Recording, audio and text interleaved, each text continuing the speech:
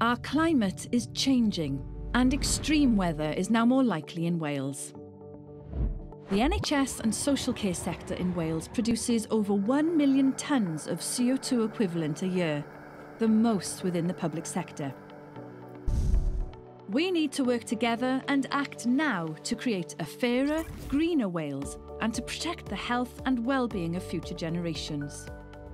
To help to support the ambition for the public sector to be collectively net zero by 2030, as set out within the Net Zero Wales plan, the Welsh Government have published the NHS Wales Decarbonisation Strategic Delivery Plan and a social care decarbonisation route map to reduce the emissions produced by the sector. These plans are now being turned into action across Wales.